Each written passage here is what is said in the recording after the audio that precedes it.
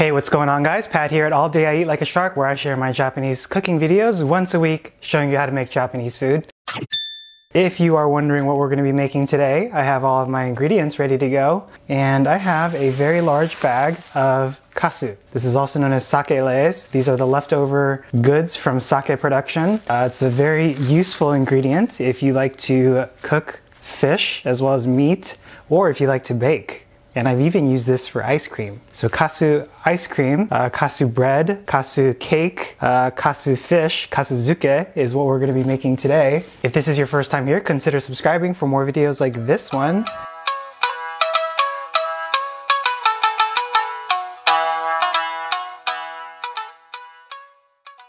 So Kasuzuke, if you've never heard of it before, is literally kasu and then stuck to something.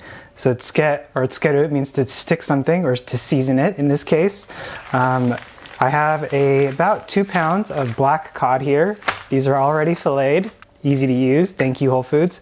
I have all of my ingredients ready to go that we're going to be using for the marinade. So I have a cup of kasu, about a 1/4 cup of sake, 5 tablespoons of mirin, a 1/4 cup of miso, red miso, 1/4 cup of water. I have some salt, which we're going to be using for the fish, as well as 2 tablespoons of white sugar and 2 tablespoons of brown sugar. So that's going to be our marinade. What we're going to do with the salt is we're going to salt the fish to get out any of the yucky, fishy flavor and fishy odor. That helps to also improve the texture, as well as it allows the marinade to penetrate better. So it does several things. You can see I have all of my fillets here. And we're going to let this sit salted for about 30 minutes. I'm going to get this out. It's a little bit moist. And so there's 3 fillets here. I'm actually going to cut these so that they're a little bit smaller.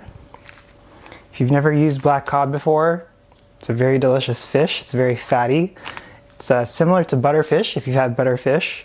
And it's one of my favorites. So whatever seasoning that you're using, such as the marinade that we're using today, will be very well absorbed by the fish, and you'll end up with a very good flavor. Okay, so there's 3 pieces. So this is about 1.5 pounds, like I mentioned. Depending on how much fish you like, I usually do a pretty big batch, at least 2 pounds per round, and I freeze the rest because it freezes well. And this is one of my favorite ways to prepare fish. So my other favorite ways to prepare fish are just plain salt, shioyaki, as well as misoyaki, which is a miso marinade. Very similar to this, but miso flavor, obviously. You can use it for salmon, you can use it for mackerel, as well as black cod. Those are some of my favorites. You can use it for yellowtail as well, or buri in Japanese, that's what it's called. So for these fish pieces that I'm cutting into, you can do it any size that you want, but I do medium pieces, so about 1 serving for 1 person. So this is about maybe 3 to 4 inches wide by maybe 2 to 3 inches long. It's about 1 serving. And the good thing about this marinade, if I didn't mention it already, is that you can use it at least twice. I'd recommend using it no more than twice, especially if you're using it for fish the first time. It's going to get a little bit fishy. After the second time, you might notice it even with the second time. So just keep that in mind if you're planning to reuse it. So what I'm going to do now is just salt both sides of the fillets generously. And this is a technique that you can apply to any fish recipe. Gets out the fishy flavors, the odors, and it improves the texture because it's drawing out moisture from the flesh. And then you're going to replace it with the marinade, which will be better absorbed since there's less moisture. So in general, you want to use about 1% of the weight of the fish in salt. So if you're doing like a kilo of fish, which is 2.2 pounds, you want to do 1% of a kilo, which is 10 grams, since there's 1,000 grams in a kilo. So you want to do both sides as well, since there's, the fishy flavors on both sides of the fish. It's not just one side. And you can let this sit overnight in the fridge, or you can just do it for 30 minutes to an hour if you're in a rush. That's what we're going to be doing today. And meanwhile, while this is going, I'm just going to go ahead and mix all the ingredients for the marinade, And once this is done marinating with the salt, we're gonna go ahead and combine it all into this Tupperware I have right here, and we're gonna let everything sit for about 3 days. So this does take a little bit of time. You need to wait at least 3 days, up to 5 days. I wouldn't really recommend going beyond 5 days. The flavor doesn't really get that much better at that point. So if you're not gonna be cooking it right away, broiling it, I would recommend that you wipe off the excess marinade and then freeze the fish. So question of the day, have you ever eaten or made kasuzuke before?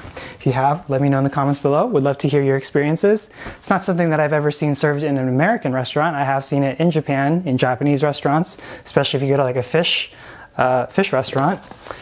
They might have it, but they may not have it. Yeah, so this is something that you're gonna have to make at home. Most Japanese markets do sell some sort of kasu. I've seen, really large bags like the one that I have here. This is probably lasting me about a year or so I'll need to get some more. This is a really big bag. Some markets might sell a smaller bag, but you really don't need too much. Like I said, we're using a pretty big amount, and so that's why we're using a cup of kasu today. And you can use it for many things. So if you've never used it, it's one of those I don't know if you'd really call it esoteric. It's pretty common in Japan, but not so much in the US, I guess. Maybe it's an acquired taste. Maybe that's one of the reasons why it's not so popular, or maybe just people don't know about it.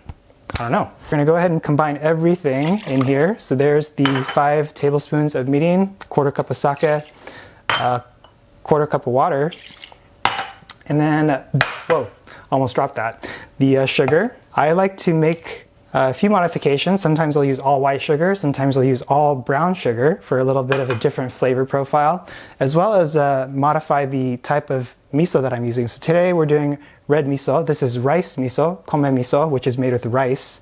You can also use barley miso, which is made with barley, a combination of the two, or you can do white miso, which is a sweeter miso.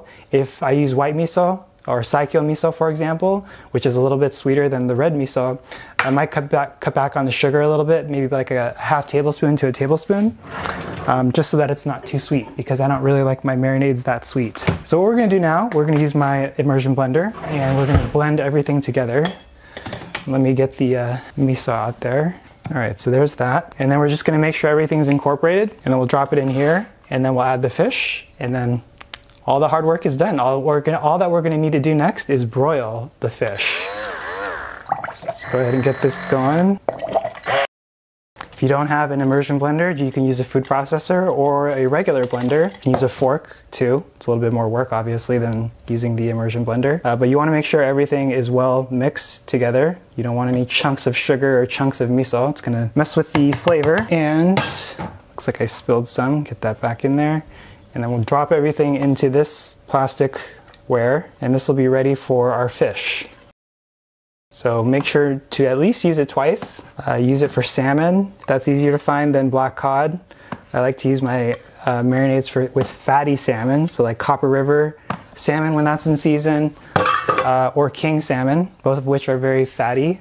As soon as this sits for about 30 minutes, we'll go ahead and drop it in there. Let it marinate for about 3 to 5 days, like I mentioned. 3 days is the minimum, so don't take it out before then. Otherwise, that's not gonna taste as good as it should. Key point there. Go ahead and drop in the kasu marinade that we made. Kasudoko is what it's called, which is the marinade. Misodoko is the miso marinade if you're doing a misozuke. So gindara is black cod in Japanese, and kasuzuke is what we're making today. So hope you guys give this a chance, and I will see you back in about half an hour after this is done getting salted. Oh, hisashiburi. Long time no see. Just kidding. You probably saw me a few seconds ago. Thanks to the magic of video, we fast forwarded it in time about 30 minutes. We're just gonna go ahead and drop it all in here.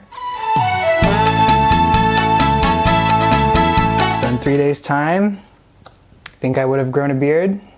Maybe. Maybe not.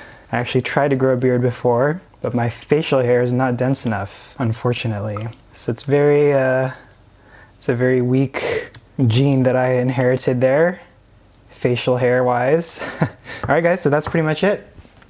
I'm gonna stick this in the fridge for 3 days and get some kasuzuke in my diet. It's gonna be delicious, can't wait, and I will see you then. So guys, it's been about 5 days and my kasuzuke is just about done marinating.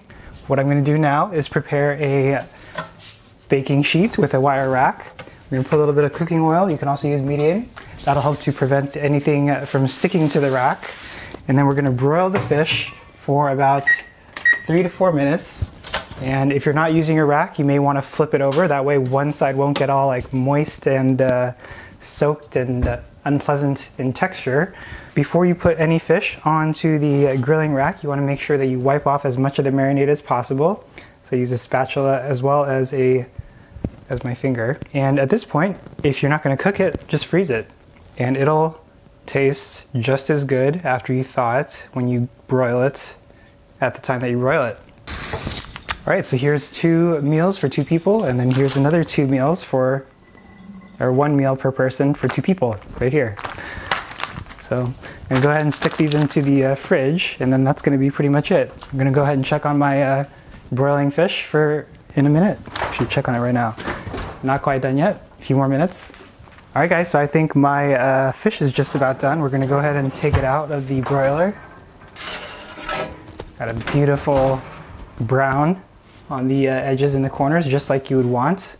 And the bottom should be nicely cooked as well. So I'm gonna go ahead and put this on a plate. That's a miso shiru here, miso soup. So there's 1 piece. And another piece. I'm gonna go ahead and set this little shiso leaf there for some color accents. So this is my Kasuzuke with Ginadara Kasuzuke, or black cod. Very fatty, very delicious, especially with kasu. Like I mentioned, you can use this for all kinds of different fish, including salmon or yellowtail, are 2 of my favorites. You can also use akauo, which is red perch, another fatty fish, maybe even sea bass. If this is your first time broiling the fish, some tips would be to watch it closely so you don't burn it, as you notice that there is a little bit of charring going on. Ideally, you would have, just brown, but sometimes the marinade is left over and I'll just, it'll come right off, so it's no big deal. Make sure to salt your fish ahead of time before you actually marinate it. That helps to improve the texture. It'll dehydrate the flesh a little bit. Also, it'll allow the marinade to penetrate the fish better so that you end up with a better flavor. And it'll also help to decrease the fishy flavor and odor. So it does multiple things there for you. Yeah, all you need to eat with this is some rice, some miso soup like I have here, maybe some vegetables. I don't know what I'm gonna eat yet, but I'll figure that out. That's my Kasuzuke for you. So let me know if you have any questions or comments in the area below. And question of the day, have you ever tried using kasu or sake leis for your cooking, baking, or sweets? Let me know in the comments below as well. And it's gonna be pretty much it for today, and thanks for watching. I will see you in my next video. See ya. This is so bomb. So bomb. I hate these little bones. There's always these little bones. I don't know if you could see them or not. It's almost like a bone mohawk in the fillet. Even though I got these filleted already and cleaned, it still has the bones in them. If you don't want the bones, you need to debone them with like a tweezer. It's a lot of work, so I never do it. I don't know about you guys, but I don't. All right guys, see ya.